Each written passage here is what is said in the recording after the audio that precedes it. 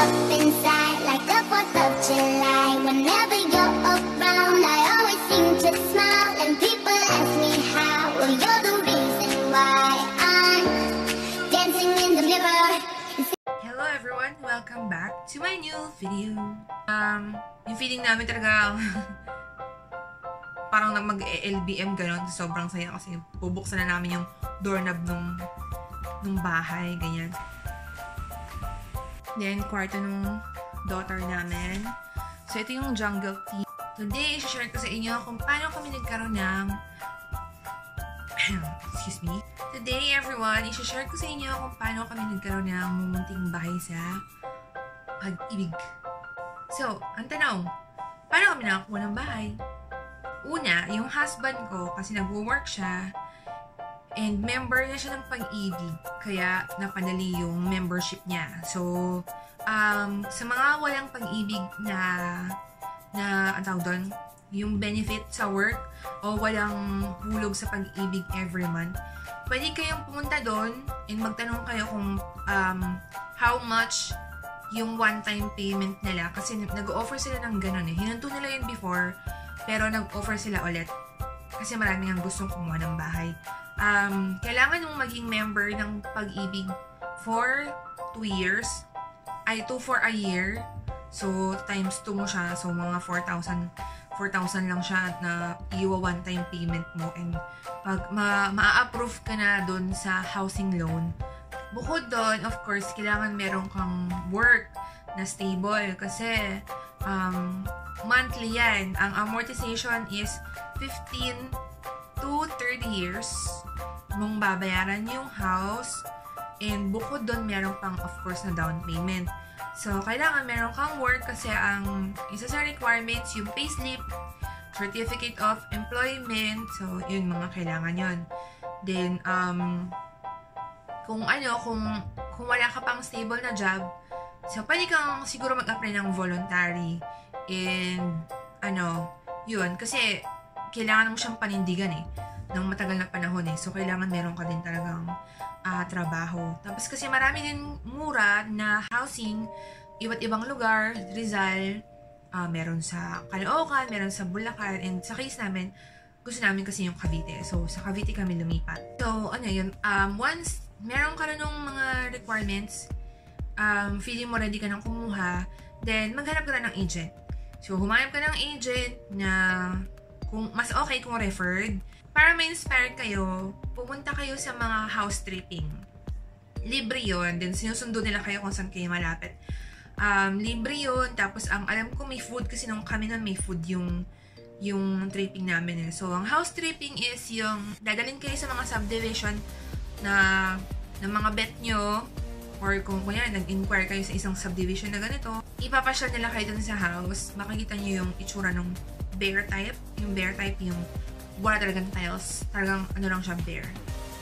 Yung semento pa lang, gano'n. Pero buo na siya. Pero wala lang siyang tiles or division ng kwarto, ganyan.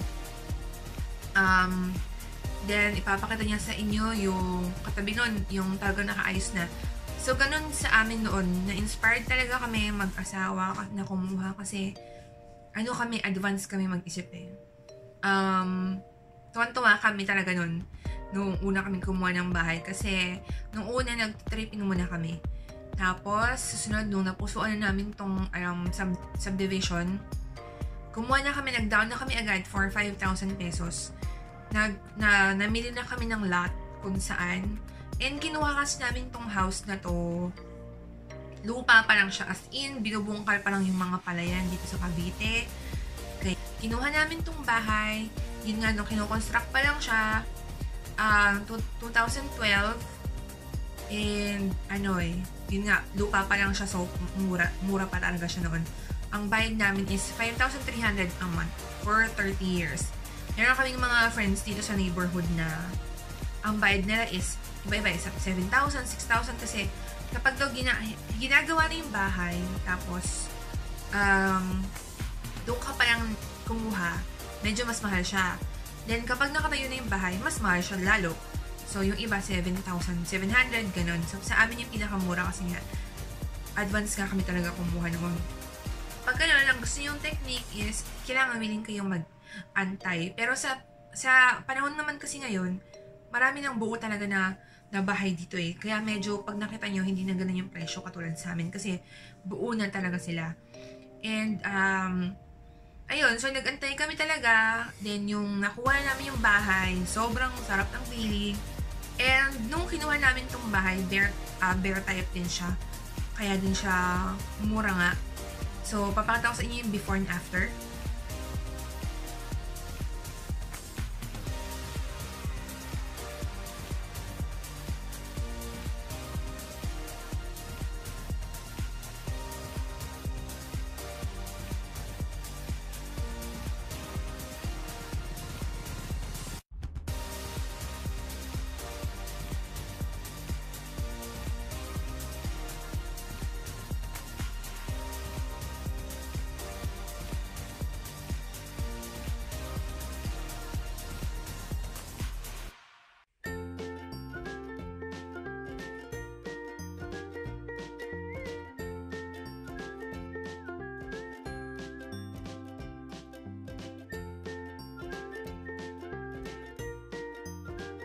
Sinagalang ng husband ko talaga gawin tong second floor kasi hindi kami makakuha talaga o makatagpo ng maayos na gagawa. As in, nakailan na kami.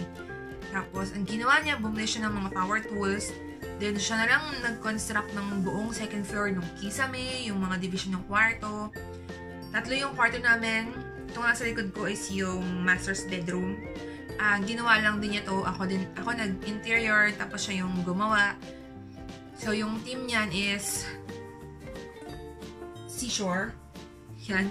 So, parang gusto ko sila nakaka-relax, especially na Bonifacio ako. Gusto ko yung ambience niya is parang nasa beach. Nasa hotel. Beachfront. Ganyan. Then, kwarto nung daughter namin. So, ito yung jungle theme. Ginawa lang din to ng husband ko. So, parang meron siyang treehouse dyan. Ayan. Tapos, hindi pa kasi namin masyadong maayos pa. Wala pa kaming time. Pero meron siyang swing. Tapos, ayan yung treasure chest niya na bigay ng lola ko. For, ano na yan? 75 years old. Yung treasure chest na yan. Tapos, ayan pa yung mga ano niya, yung mga dahon-dahon. Kasi ilalagay pa yan dun sa swing niya. Tapos, dito sa side na to, yung study table niya napakagulo. Ayan. So, ito yung room niya. Napakatapang yan kasi talagang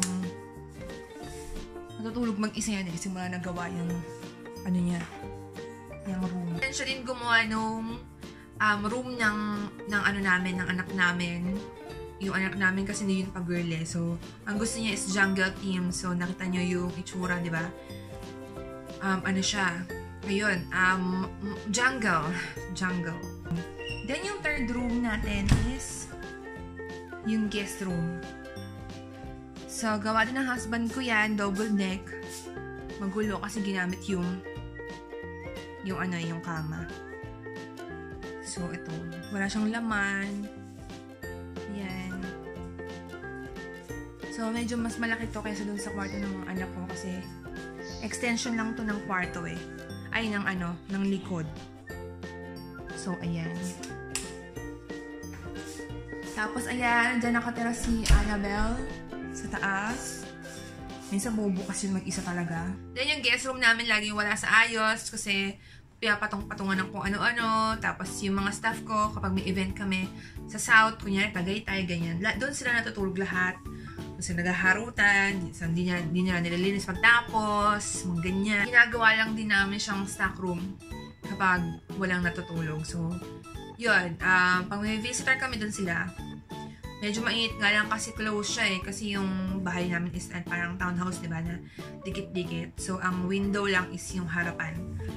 Tapos yun. Advice namin talaga is kumuha kayo ng house nyo as early as makapag-work kayo. Kasi hindi naman kailangan i-update sa Pag-ibig eh, kung palipat-lipat ba kayo ng job or ano, as long as nababayaran nyo talaga sila. Tapos, yun, pag-renovation, one at a time. So, hindi kailangan sunod-sunod para hindi mabaon sa utang, di ba? Hanggang ngayon, hindi pa rin tapos yung bahay namin kasi meron tong third floor na based dun sa sa design ng husband ko. Meron siyang third floor, may abang siya para sa roof deck. So, 3 years na kami nakatira, no?